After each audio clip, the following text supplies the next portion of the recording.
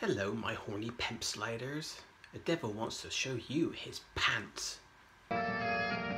What do you want to look at this blasted telescope for? I don't.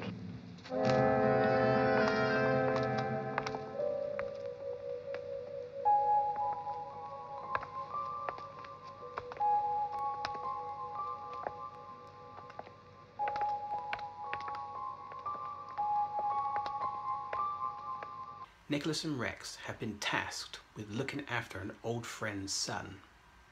When they visit Simon, the son, he's having a party. And Nicholas noticed something odd. Simon has joined an astronomical club, and his multicultural guests are the members. Simon is anxious for them to leave, but Nicholas noticed an observatory outside. A perfect reason to answer a feeling of dread is unfortunately answered. Simon has been a naughty boy. Echo Osiris! Echo Osiris!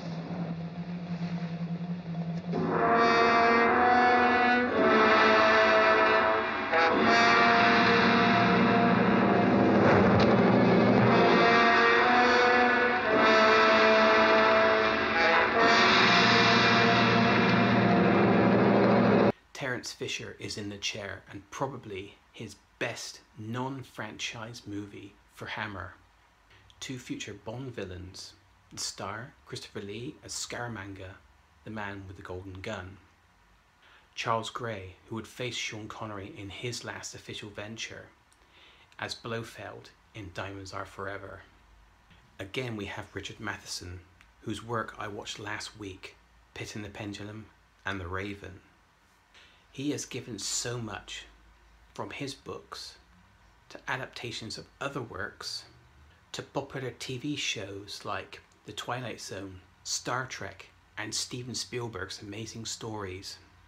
Hammer is remembered for its many franchise movies: Dracula and Vampires, Frankenstein.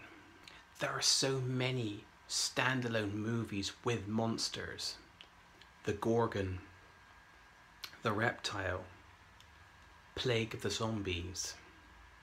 While these were received well, The Devil Rides Out was probably the peak, where some Hammer movies appear cheap, sexy, gory. There are many moments of brilliance. Demons and devils have appeared in many forms over the decades.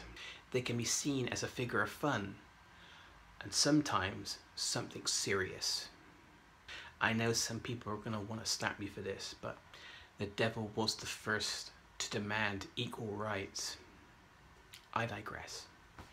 Look at Legend and the Witches of Eastwick, wanting the girl / girls. The Devil's Advocate. You want a child? I want a family. The Antichrist. John Carpenter's Prince of Darkness. He wants to take over. Come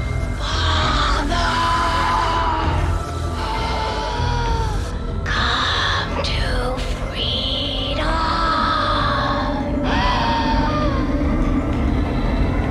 We accept him into media since, next to the typical religious yarn, he's fun regardless. What's that?